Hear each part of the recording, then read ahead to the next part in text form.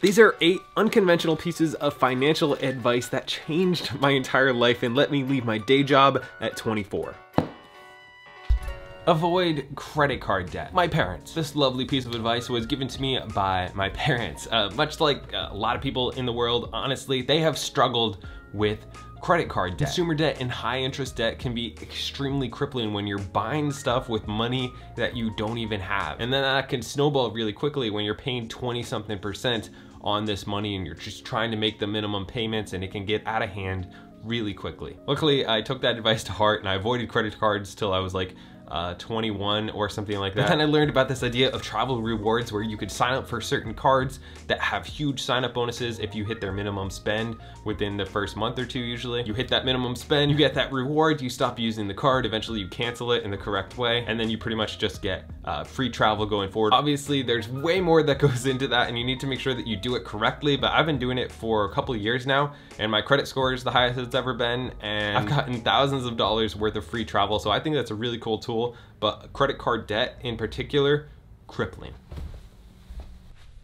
Don't follow the crowd. So this one wasn't necessarily told to me, it was more shown to me by my parents and my family. It's the idea that just because everybody is doing a certain thing doesn't mean that is the right thing to do. And I've kind of adapted that into my life, maybe a little bit too much, in that if everybody's doing anything, I'm generally just gonna try to do something else.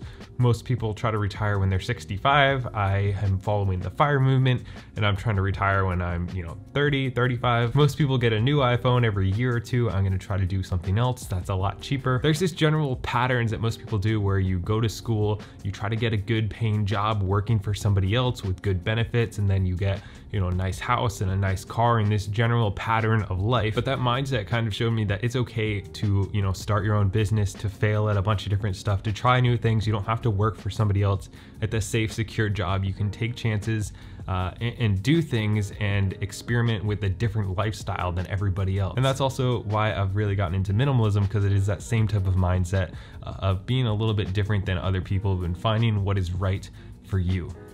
Now, another way that you can make sure that you're not following the crowd and you're being different is by subscribing to this channel, because believe it or not, most people in the world are not subscribed.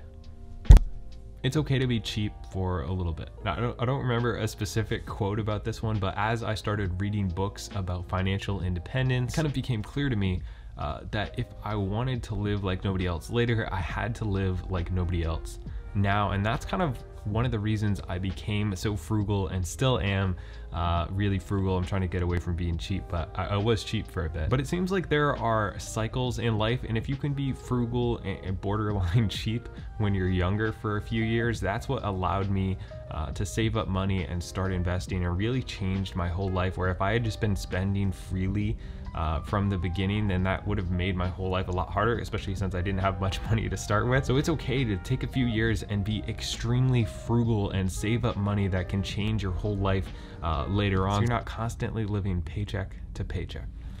Most people work for money, but the rich understand how to make money work for them. Now, when I first heard this, I was like, yeah, I kind of get that. The rich get richer, they have money, they can invest millions of dollars.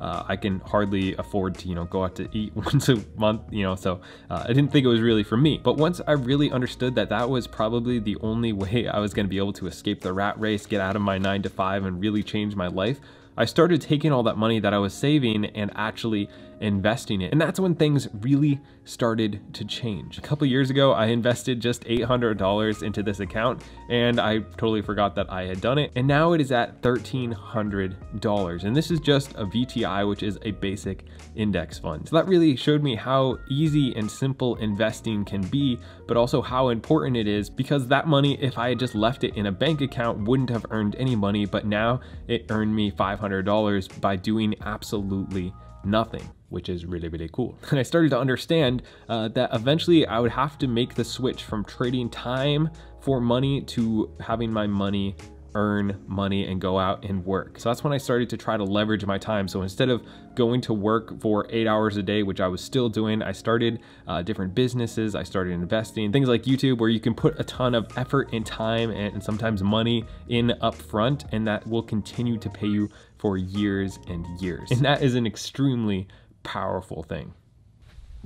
Focus on the big three. This was from specifically the FIRE movement and Choose FI, which is a podcast, Set for Life, and really a few other books like that, where instead of being frugal in every area of your life, which I still am, to really focus on your big three, which is going to be housing, transportation, and food or entertainment. The idea is that it's much easier to cut a few percentage off your housing by moving to a smaller place or a cheaper place, or doing something like I've done and house hacking, than it is to cut a few dollars a day by being extremely frugal and not spending money maybe on clothes or food, which I still don't do that as well, but I also focus on those big three. That also can mean not buying new cars or trying to move somewhere closer to work so you don't need a car at all. I did this by buying 5 to 10-year-old cars for cash that were pretty cheap. And then with food and entertainment, it's only been in the past probably year or so that I've actually started going out to eat more than like once every few months. And that's just a huge way to save money. And then also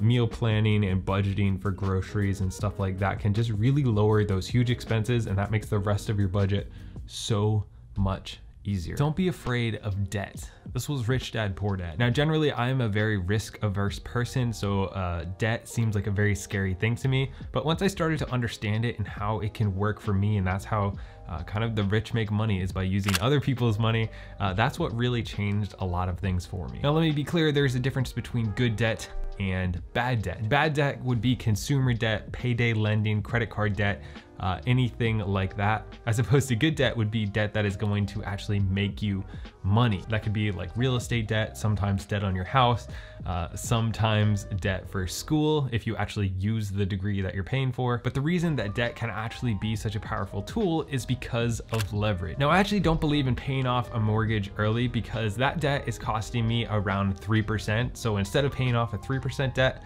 I would rather invest that money and earn maybe 10%, which is like a net 7% gain. As long as that debt is making me money every single month, it's good debt to have, and you actually want to have that because you're getting rich off of other people's money.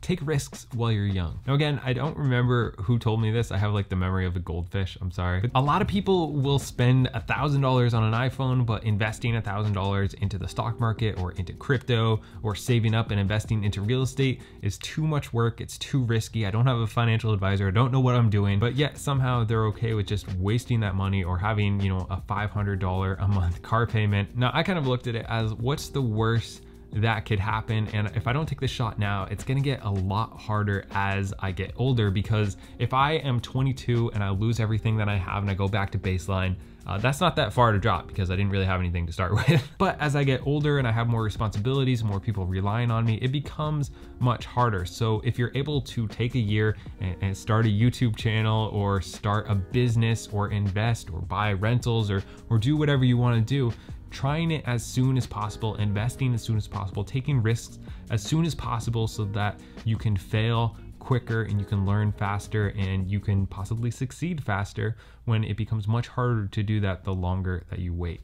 Money is actually not the goal. Now, well, this whole video has been about money. Money is not actually my main goal in life, and I don't think it should be your goal either. For me, maximizing my income and earning as much as possible is not really what I'm looking for. That is why I left my 9-to-5 a little earlier than I probably should have. But the idea wasn't to have just a ton of money so that I could, go buy extravagant stuff. It was to have a lifestyle that I was happy with, and I only needed a little bit of money in order to get that because I was so frugal. So think about, what is your goal in 1 year, in 3 years, in 5 years? What would you like your ideal day to look like? What work would be fulfilling that you could do from anywhere, maybe, that you would actually look forward, to your Monday morning? And how can you structure your life around that? And maybe that doesn't involve, working 24/7 so you can have as much money as possible. It involves, starting up a side hustle or doing something or investing so that you can get to your ideal living situation, an ideal day sooner. And I've been able to kind of do that with YouTube, and it's because of all you guys supporting me, and I really do